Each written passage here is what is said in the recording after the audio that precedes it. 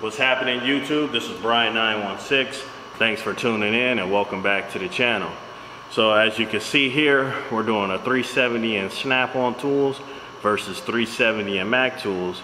As you guys know, I just did a 370 in Snap-on versus 370 in Tekton not long ago, and I also did 370 in Snap-on versus 370 in Harbor Freight.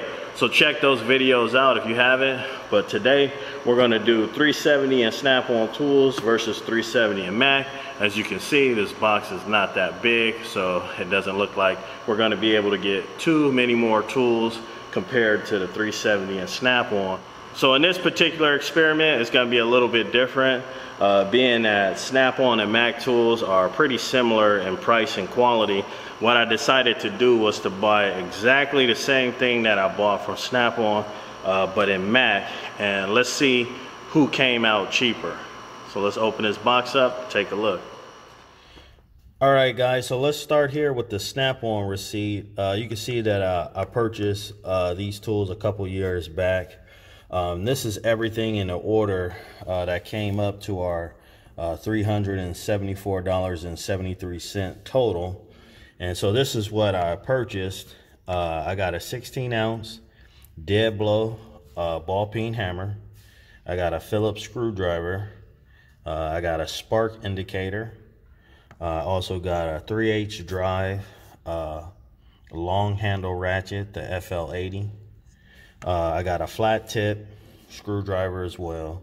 And I also have a 3/8 drive 6-point magnetic spark plug socket. So these items came up to $374.73.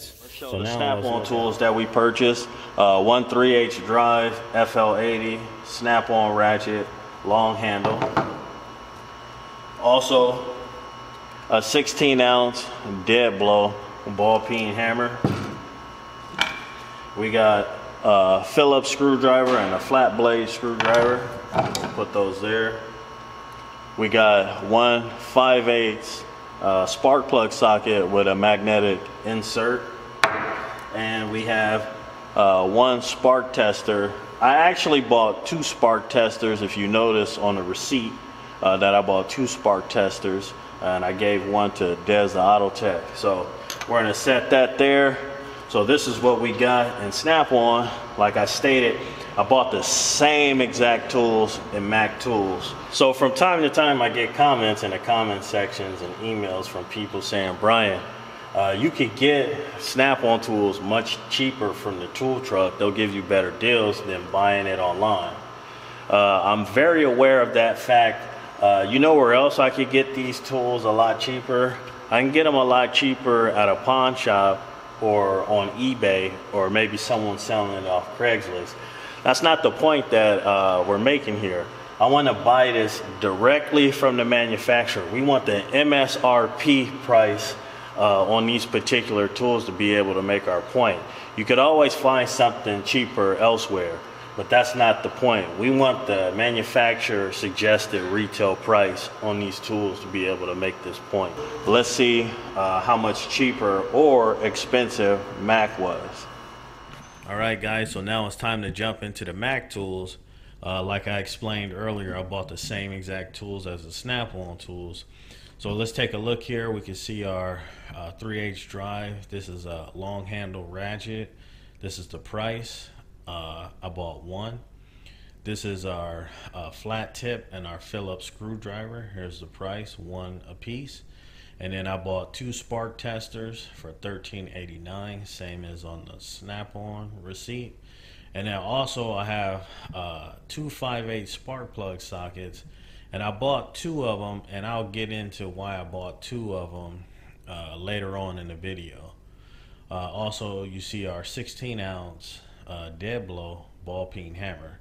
So here's the everything that I bought in Mac, and here's our total. So you see it came up to $294.32 before tax. Our tax was $25.75. So for the same exact tools, our total came up to $320.07. So you see we came out $54 cheaper if I would have bought the same exact thing in Mac tools. It would have came out a little bit cheaper if I bought only one spark plug socket also, but like I explained, I'll get into why I bought two here in a minute. So anyway, without further ado, let's pull out all the Mac tools. All right, let's get this open. So I was kind of surprised that the Mac tools came in just a UPS box, but I wasn't disappointed, just more or less surprised. So no one really knows what's in this box unless they really read the tag and see that it came from Mac tools, but it's written on there so small on the shipping label that most people wouldn't even recognize it. Whereas these snap-on tools I ordered, those came in a big snap-on box that says snap-on all over the box. So there's more of a chance of those snap-on tools getting stolen, whereas this is a little more incognito and you know, less likely to get stolen. So I did like the fact that they shipped it in sort of an unmarked box, if you will. All right, so let's get everything out.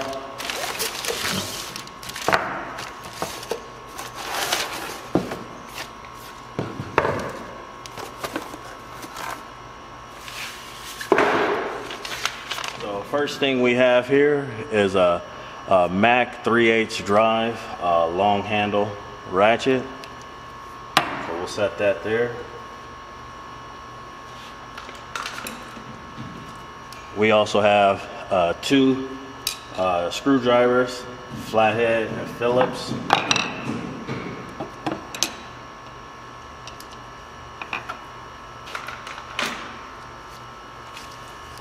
We have one 16-ounce ball peen hammer. Made in the US of A.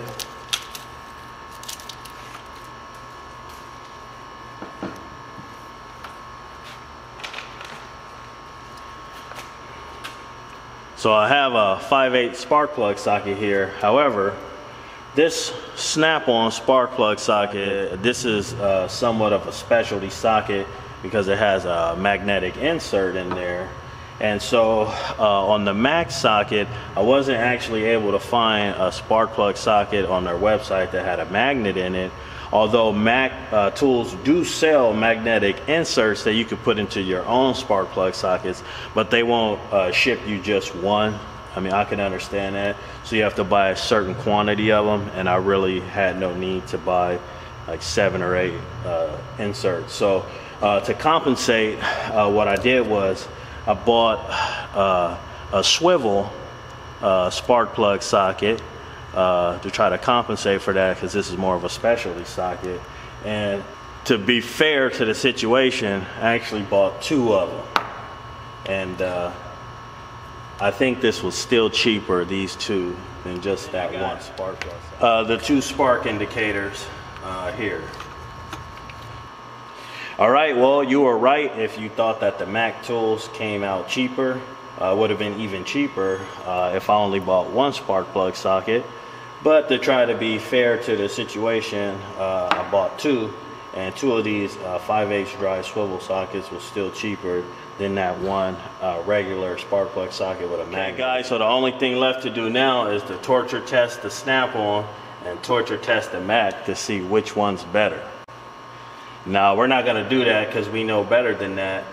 Torture testing a tool doesn't prove if one tool is better than another.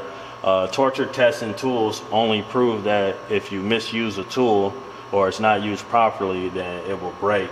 That's pretty much the only thing that you can get from torture testing a tool. Every tool will break if it's misused. So that's really not an accurate way to determine if a tool is better.